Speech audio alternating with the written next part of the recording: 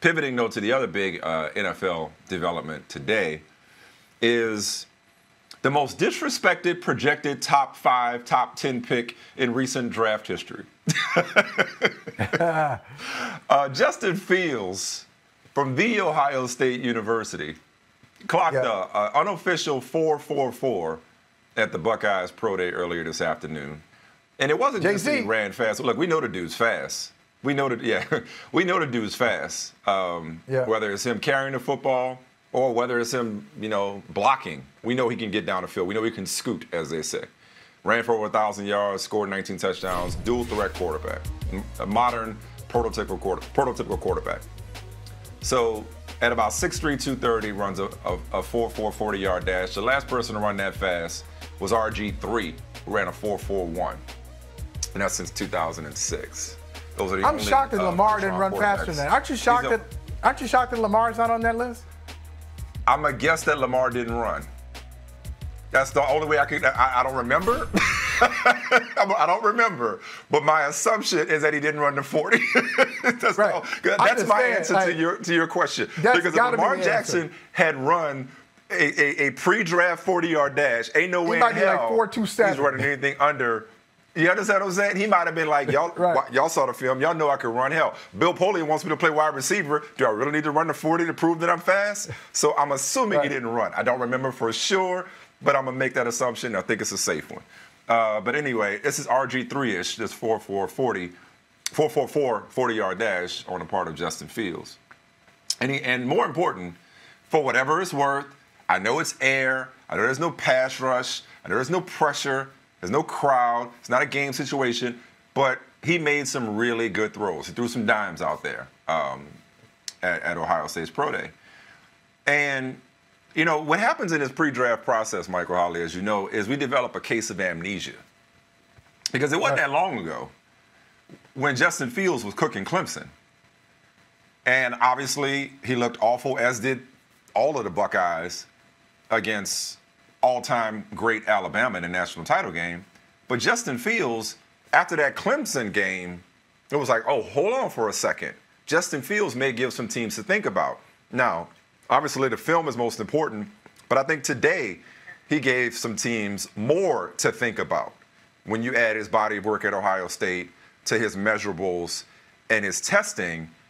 I say the most disrespected top 5, top 10 projected pick in recent draft history is because all the talk seems like it's been about, and I don't want to overstate this because I hate it when people say nobody's talking about it. I think you're right on. Maybe you weren't talking about it.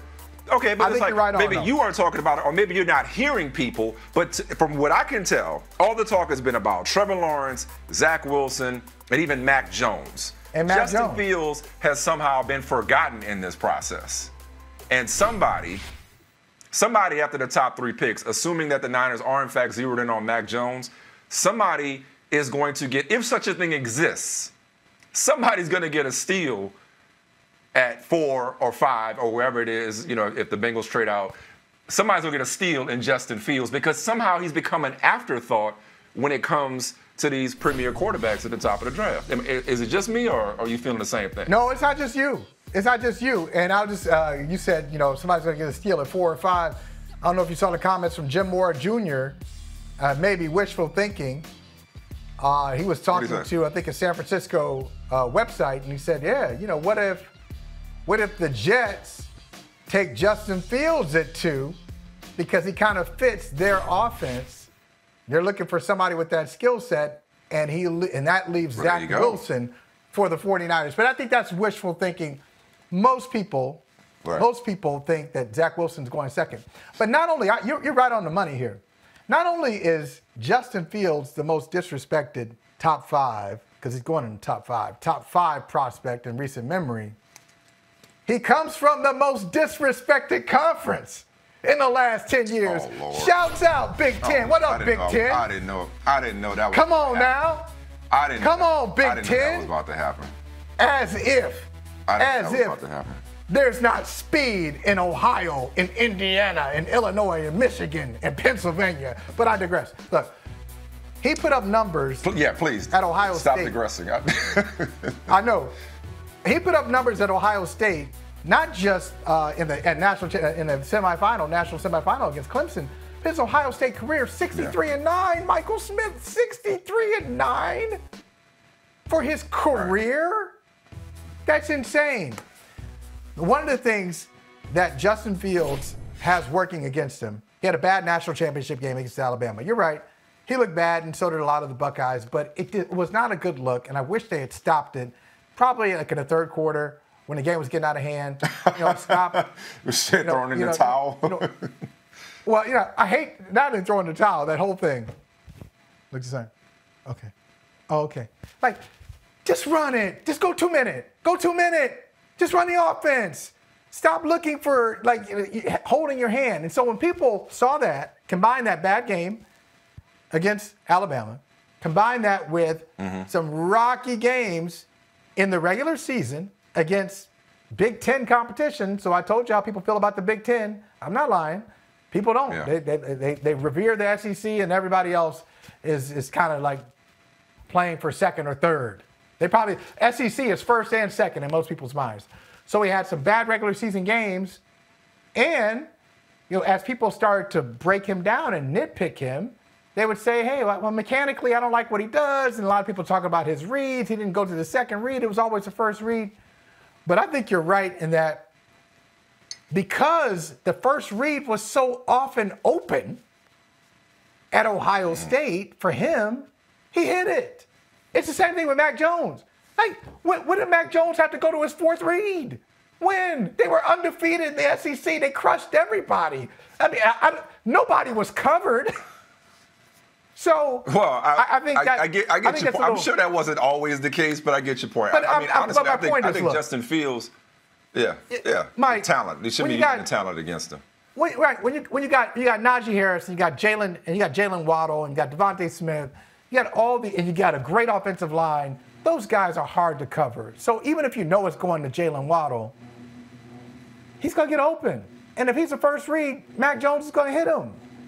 I think there was some piling on with Justin Fields, and it will be interesting to see where he lands. Now, our guy Chris Sims, let's see Gary, you get Chris Sims' ratings. I know his quarterback ratings. He came out his rankings a couple weeks ago.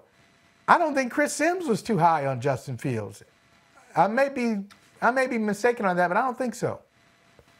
But today opened some eyes. I'm sure. I don't think he opened anybody's eyes. I don't think he opened anybody's eyes as much. You're not talking about the rankings. You're not talking about the rankings. You're talking about overall. No. Okay. No, I'm not talking about the rankings. I'm talking about Justin Fields. I mean, you knew he was fast. When I say opened eyes, I think he confirmed. I think he confirmed or reaffirmed is what I'm getting at. There's only. I'm trying to keep it in perspective. I mean, 4.44 is impressive. We wouldn't be talking about it if it weren't impressive. Okay, but we knew he could run.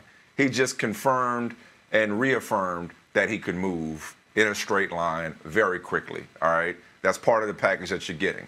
The throws that he made, the arm strength that he displayed today, confirmed what we saw at Ohio State. Ultimately, it's going to come down to the film, and you're only as funky as your last cut. And he stunk his last game. Again, Alabama will do that to you. But I remind people that Trevor Lawrence didn't look good against Ohio State, nor did Trevor Lawrence look good against LSU the year before. So I think if you are predisposed to not believing in Justin Fields, whether it's the system, whether it's the recent history of Ohio State quarterbacks, whatever it is, then you'll find reasons to not like Justin Fields. But if you're intrigued by his ability to play quarterback, and make no mistake, he can play quarterback, if you're intrigued by his ability to beat you with both his arms and his legs, and if you like the kid, then what you saw today and what you saw on film at Ohio State, and let's not forget, coming out of high school, he was right there with Trevor Lawrence. He was right there with Trevor Lawrence. There was not a great deal of separation in terms of when they came out. So if you're inclined to like Justin Fields, I think what you saw today may excite you. And if you're the Niners, maybe you're locked in on Mac Jones, or maybe you were locked in on Mac Jones with the idea of going up to number 3. But they did talk yesterday about, hey, we're not going to be left at the altar. We like a lot of these guys. You're right. Could it end up being, by some crazy, set of circumstances, could Zach Wilson end up going 3rd? Could Justin Fields go 2nd? Who the hell knows? Could somebody jump ahead of the Niners with the Jets? Who the hell knows? A lot of things could happen. That's why the draft is the best thing going. But let me ask you ultimately, this, though. I think what's happened throughout this process is Justin Fields, at least on the outside, hopefully the scouts are obviously doing their work and evaluating the film, it feels like, relatively speaking, you can't go to Ohio State and everybody knows who Justin Fields is. I don't want to overstate this. Relatively speaking, relative to the other quarterback prospects, he has been an afterthought, no longer after today. Go ahead, what were you about to say? I agree. All right. So let's say this. I'm going to ask you a question. All right. So the play clock is running down. About 4 seconds left on the play clock. You on the defense have to declare what you're doing. You've been bouncing around. You look like, cover 2, cover 3. No, you got to declare now. So now I'm going to ask you to declare. Your first quarterback. You're asking me to declare. Okay, I like that metaphor. Okay, cool. You're asking me to declare. So time's running out. We're about to take a break. I got to declare. Which one? What? All right, the first quarterback, Urban Meyer told Peter King essentially yesterday, it's going to be Trevor Lawrence. Yeah, taking Trevor Lawrence, yeah. Who are the next 2 quarterbacks to go if Michael Smith is drafting? If Michael Smith is picking them. If Michael Smith is drafting? Michael Smith is drafting. Who are the next 2 quarterbacks? Okay. If Michael Smith is drafting, look, call me crazy, and I think the hype train has gotten out of control. If I'm Joe Douglas and the Jets, I'm not going quarterback. Whoa! Really? I think the one I got has not had a chance, and he's damn good, and he's made of the right stuff.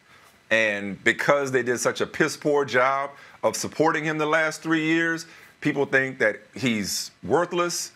When show me the quarterback that would have succeeded under those circumstances that Sam Darnold stepped into. So if I'm Joe Douglas, I'm actually zigging when everybody expects me to zag, but because everybody's expecting him to zag, and because that hype train is out of control, I think they feel pressure to take a quarterback. They're going to take Zach Wilson. They're going to take a quarterback.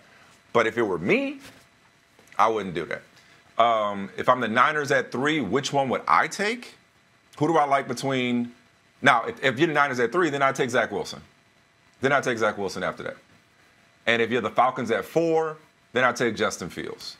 I would. Okay. If you're the Falcons at 4, he's your, yeah, I would take Justin Fields. So you still have him as your third quarterback? He would be my. Yes. Well, yes. So that's still not like. He's still, even after all the flowers you just gave him, you still got him as your third. What you want me to say? He's number 1? Want me to give him number 1? Not 1, but 2. He was 2. He was 2 most of the season. He was 2. Yeah. And then Zach Wilson came and got him. I don't know. Maybe I've been listening to you too much. You're right. I did just you did just catch me in a contradiction. Maybe I've been listening to you too much. Maybe I got too much Michael Holley in my ear, where I'm sitting up here thinking that Zach Wilson is the next big thing. So maybe I just couldn't bring myself to jump Justin Fields over Zach Wilson. At least that's the way. Let you tell it. Zach Wilson is Patrick Mahomes reincarnated. I was gonna say only the next Patrick Mahomes. That's it. I don't know if that's too much pressure. No, but listen, if you're the Falcons, listen, I know you got Matt Ryan, but Justin Fields being able to sit and learn from Matt Ryan for a year is not a bad thing at all. Year, 2, whatever it needs to be. But you got the opportunity to set yourself up. It's the same thing that the Niners are doing.